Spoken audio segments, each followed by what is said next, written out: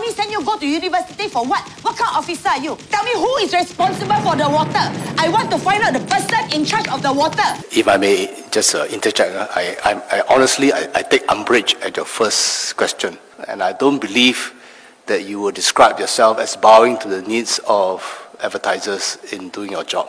You're trained in Sim Square, right? All your ideas are out of the box. Please, can you please help me? I take umbrage in that comment because I don't believe that even where you come from,